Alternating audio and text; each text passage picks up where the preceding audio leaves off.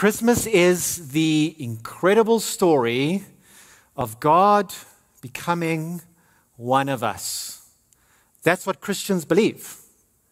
God became one of us, which is kind of crazy if you think about it. God, the creator, the sustainer of the universe, dwells outside of time, becoming like one of us. Why would he do that? Why would God enter into humanity from glory? The writer of the book of Hebrews, he poses this question this way. So in chapter 1 of Hebrews, he describes how Jesus is vastly superior to the angels. And that's kind of obvious because God the Son, Jesus, existed eternally. So he was not created, whereas angels were created and angels worship him. That's chapter 1. Jesus vastly superior to the angels. But then chapter 2 says something surprising. Hebrews 2 verse 9. But we see him who for a little while was made lower than the angels, namely Jesus. So follow this reasoning with me here for a second. The birth of Jesus, we find now Jesus, who was vastly superior to angels. Angels serve him. Angels worship him. Angels bow before him. But in that little moment, that little while, those 30 years on earth, God the Son became lower than angels. I'm sure you would agree with me, that is quite a demotion. Right? Why would God the Son do that? God became one of us. Why? Well, I'm glad you all asked, because I'm going to answer that question this morning. 3 reasons why. For a little while, he became lower than angels, became like us. So firstly, quite simply to say, God became one of us because he really wants to be with us. God really wants to be with us. So one of the most memorable prophecies in the Old Testament of the coming of Christ is Isaiah chapter 7, verse 14. And the prophecy says this, "Therefore the Lord himself will give you a sign. Behold, a virgin shall conceive and bear a son, and you shall call his name Emmanuel." That's repeated word for word in Matthew 1, verse 23. But Matthew adds an explanation of what Emmanuel, that we've just sung about, what that means. It means God with us. In other words, the birth of Jesus, Christmas Day, is the culmination of God's desire, his desire to be with us. Now, to be sure, God had been present with his people in various ways before the birth of Jesus. If you're reading through the Bible from the Old Testament, you will come across the phrase God with us over 118 times. So, for example, when God speaks to the great patriarchs, Abraham, Isaac, and Jacob, God says to them, "I am with you and will keep you wherever you go." As God speaks to Moses, who's now going to lead God's people out of slavery in Egypt, he says to Moses, "I will be, don't you worry, I will be with you." To those same people now entering the promised land 40 odd years later, God says to Joshua, who's leading them, "Joshua, don't be frightened. Don't be dismayed. For the Lord your God is with you wherever you go." And then even in the poets and the prophets, Psalm 23 verse 4, "Even though I walk through the valley of the shadow of death, you are with me, and therefore I fear no evil." But then there comes a slight change. So all these Old Testament passages of how in various ways God was with us, there's a change when Jesus comes, a slight change, a significant change. See if you can pick it up. John 1 verse 14 now says, And the Word, God, became flesh and dwelled among us. What's the difference? See, God had been with his people in a variety of ways before Christmas, but now on Christmas Day we celebrate God is at last with us as one of us. In person, as it were. That's a word that we never used before 2020, did we? I did not have that hyphenated word in my vocabulary before this year, in person. Hey, I'm having a party. What is it, in person or online? Like, what? Having a meeting. Is that a virtual meeting or is that an in-person meeting? We did not have this before this year. Christmas is God with us in person as one of us. What I'm trying to show you, what I'd love for you to see this morning, is God's supreme desire, his desire to be with us. Christmas tells us this at the very least. I mean, there's a whole lot more to it, but at the very least describes the lengths God went to be with us. Literally moved heaven and earth. Got rid of the metaphysical barrier between eternity and physical reality in order to be with us. How stunning is that?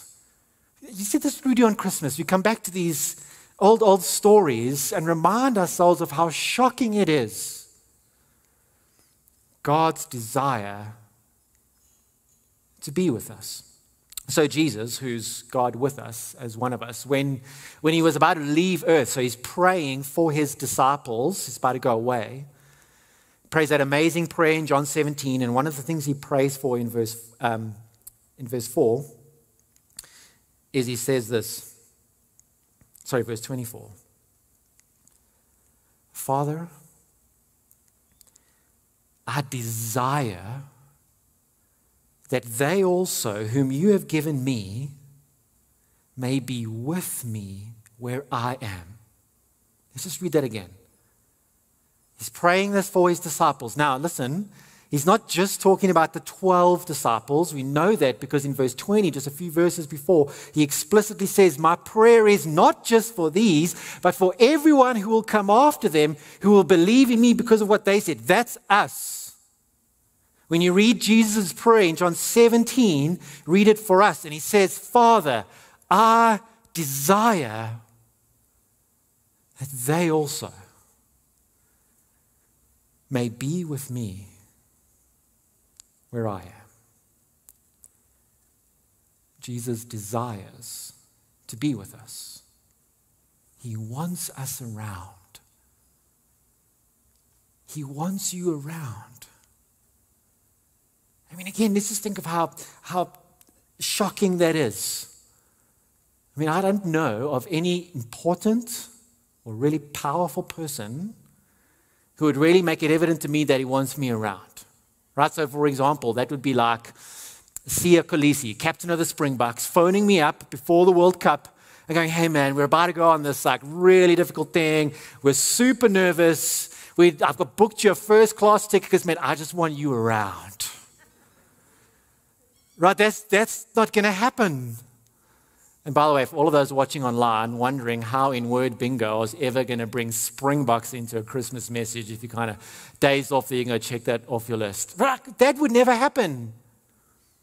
Here is Jesus, God, Son of God, eternal God, praying, it's my desire, it's my desire that they would be with me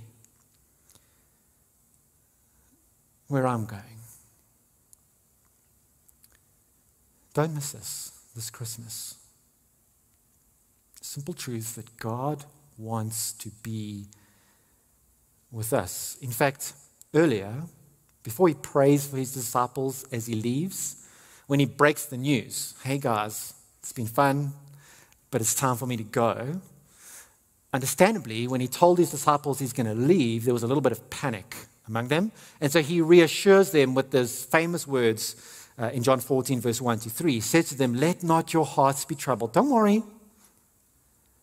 Believe in God, believe also in me, because in my Father's house are many rooms. If it wasn't so, would I be telling you that I'm going to prepare a place for you? And if I go and prepare a place for you, then I'm going to come again and take you to myself, so that where I am, you may be also. Do you see this again? He's going, I'm about to prepare a place. I'm going, but don't worry. I'm preparing a place so that you can be where I am. Oh, and by the way, preparing a place for you involves I'm about to suffer and be crucified and die, take on your sins, experience the judgment against those sins that you should experience, but I'm going to do that for you so that you can be where I am. That's a little bit more than, hey, I'd really love for you to come to my house after this Christmas service. Give me 15 minutes while I go vacuum. It's like, I really want you to be with where I am, but first, let me just go atone for your sins. Do you understand how much God wants to be with us? Not yet? Okay, I'm going to keep going. Those of you watching online, it's not your fault. I can't hear you. I can't, like, see if it's these guys here, I need to be responding. So let me just carry on a little bit later in that same passage. Jesus now, again, talking to those who would believe in him and choose to follow him, says in verse 23, John 14, if anybody loves me, he will keep my word, and my Father will love him. Listen to this. And we will come to him and make our home with him. And so if you're rushing home to prepare your place for a visitor, and you hear a knock at the door in this passage, when you open that door, there's God the Father, there's God the Son with their sleeping bag going, we're here to stay. Right? That's the verse we looked at like a few weeks ago, that Christ may dwell in your hearts through faith. God wants to be with us. God wants to be with you. Yes, you. Little old you. Little old me. With all our brokenness, with all our weaknesses, with all our failures, in all of our rebellion, in all of our grumpiness, in all of our general not so nice to be aroundness, especially if you're a holy and righteous God-ness, God wants to be with us. Isn't that amazing? The gospel, the good news, is the promise that despite every reason we've given to him, every reason we've given to God to ignore us, stay away from us, abandon us, God has come to be with us forever because he wants to. So what does that tell you about how God feels about you? Because that's what I want you to know. What does it tell you about how God feels about you? It should tell you that he loves you, that he has a great affection for you. Please don't miss that this Christmas day. Number 2, God came to be with us. Not just because he wants to, because of his affection for us, but God came to be with us to help us. To help us. That's what all of those 118 Old Testament verses are about. They're meant to be an encouragement. If you're going through any sorts of trouble, when life gets tough, remember, I will be with you, God says over and over again. Whatever battle you're walking into, God is not leaving you to yourself. He's not saying you're on your own now, good luck. What all of those verses are telling us is that in some way, God is saying, no, I'm right here with you, fighting for you on your behalf. God is not just our friend, he is our ally, our ally is here to help us, and Christmas Day is the supreme reminder of that. The lengths God went to tell us, I'm with you. I feel the need to remind everybody this year that God has not abandoned us. God has not abandoned you. Listen, you would be forgiven for thinking that in the year 2020. God has not abandoned us. I came across this verse just this week, just in my own reading. It jumped out at me, I think, because I was thinking of Christmas Day. It's another passage, an Old Testament passage that gets referenced in the New Testament. And whenever you're reading the New Testament and there's a reference to the Old, like this hyperlink, you go, oh, whoa, this is probably important. That's a verse that some of you might be quite familiar with. How beautiful are the feet of those who bring the good news. You know that one? That's from Romans 10:15. It's quoting Isaiah 52. So it's a hyperlink. We're like, whoa, hang on. This is important, and it's about the gospel, good news. We're like, okay, we're paying attention.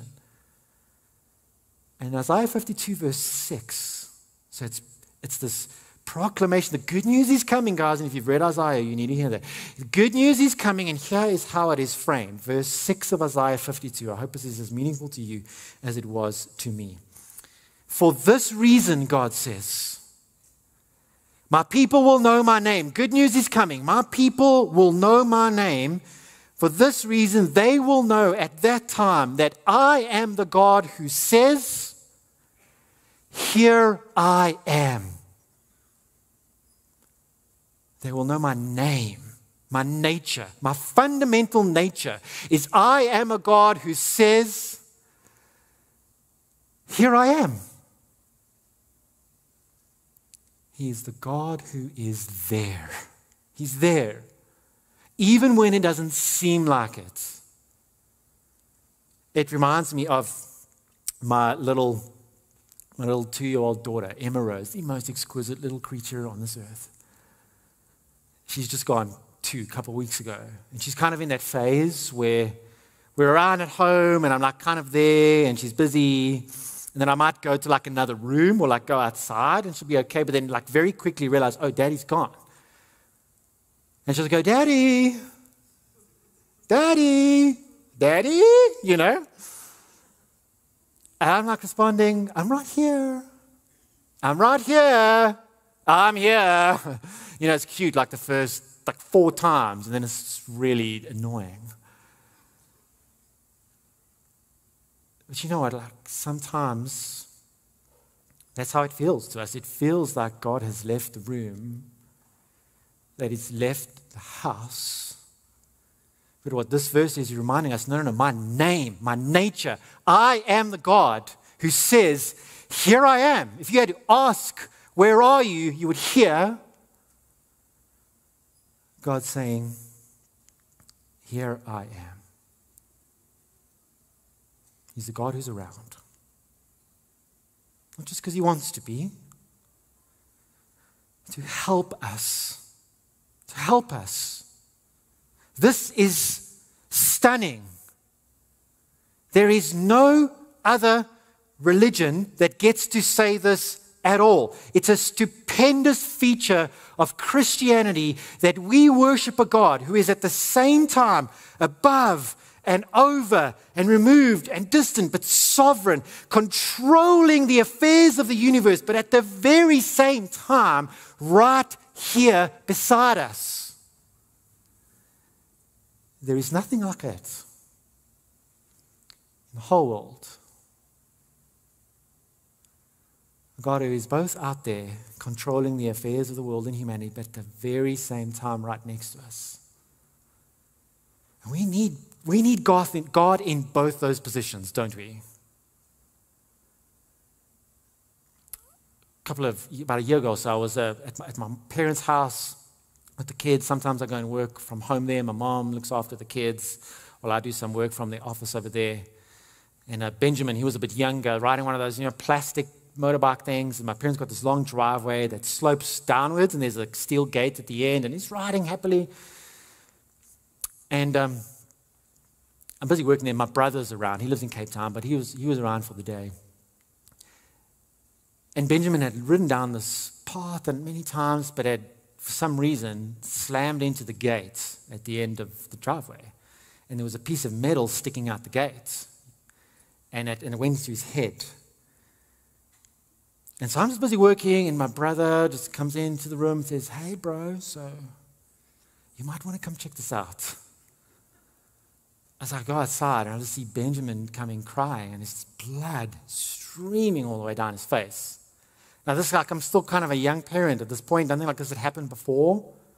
So I'm just in full panic mode. So I just grab whatever I can. It's like a dish towel. I'm like holding it against his head. I'm like, we got to get to the hospital like now. You know, but I can't drive because I got to hold this. It really was like, I think I could see his skull, right? You know. So I just tell Gary, bro, just get in the car, you drive, here's the keys, just get us to casualty as soon as possible. I don't even want to know how fast you're driving or how you get us there, just get us there. And so Gary jumps into the front seat and he drives the car. I'm in the back next to Benjamin and I'm holding this dish towel against his head. It's soaking up blood. And I'm just all the time going, "It's okay, buddy, you're going to be okay. Everything's all right, Daddy's here. You're going to go to a doctor and shh, it's okay, bud."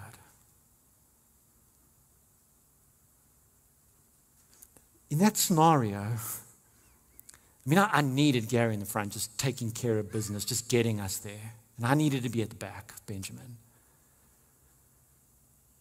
That's God. That's God with us. At the same time, steering, driving, taking care of business, getting us where we need to go. We don't even know how. I don't even care. You just get us where we need to go. But it's God at the same time with us, right next to us, with his hands on our bloodied faces, reassuring us, "Hey, bud, it's going to be okay. You're going to be all right. I'm taking care of things. I'm getting you where you need to go. And everything is going to be okay." Listen, despite what this year has told you, God has not abandoned us. He is the God who's here. Lastly, on Christmas, we could not only confidently say that God is with us because he wants to be and to help us, but he's also a God who knows what we are going through. Not just a God who sympathizes with us. He knows, he has experienced every kind of hurt and pain that we go through as human beings. This is just very obvious Christmas Day stuff, because God became flesh, took on weak human flesh. We remember Christmas, God himself got tired, got hungry, got hangry. Yeah, I remember that day. It's a fig tree. Jesus is hungry. There's no figs and just destroys the fig tree. We read in the Bible of how he felt physically weak. He experienced abandonment, grief, loss, touched those who were sick. He experienced, I believe, what it feels like to be overwhelmed. That Garden of Gethsemane moment, that's how I see that. This is God, this is Jesus, overwhelmed at the point of grief. And experienced then intense physical suffering, just so happened to be the suffering and pain we should have experienced, that he was experiencing on our behalf, and eventually tasted death. God himself knows what it's like to suffer, to have troubles as a human being. Again, this is another huge distinction between Christianity and any other religion in the world. Other religions, gods may claim to assist people, at best sympathize with their struggles, but not enter into their struggles. Gods don't do that. Gods don't do that. In the ancient Greek poem, the Iliad by Homer, written years before Christ, he writes that no human being will escape trouble in this life, and he says this, "For such is the way the gods spun life for unfortunate mortals, that we live in happiness, but the gods themselves have no sorrows." That's not our God. That's not our experience of God. We have an experience, we worship a God who came, not just to be like us, became one of us, suffered everything that we suffer. That should be of great encouragement to you. Simple fact, God identifies with us. Does that make you feel a little better? It should. God identifies with us in what we're going through in every way. But here's the thing. What's even greater than just the encouragement that God identifies with us is the reality that that means we can identify with God. In other words, God does not have to be an unknowable, distant, far removed, vague reality. He identifies with us. It means we can identify with Him, and you can know Him and in a very real way experience the reality of what it's like to have God with us. It's my prayer that you will experience that this Christmas day. So let's pray for that. Let's pray.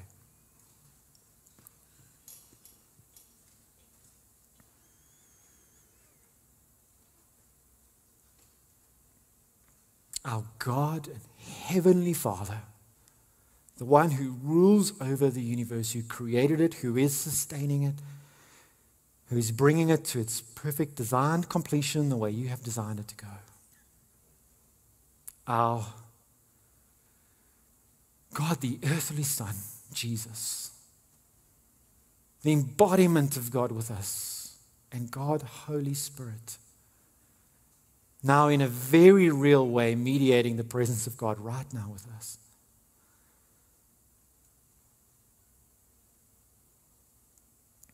I pray, we pray, that this Christmas day we would know the reality of your affection for us, how you moved heaven and earth to be with us, your desire for us to be with you.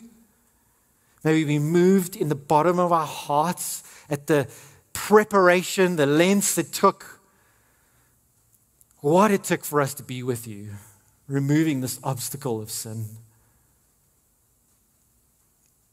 May we experience your help. We need you. Help us. Help us. The rest of this year and into next year.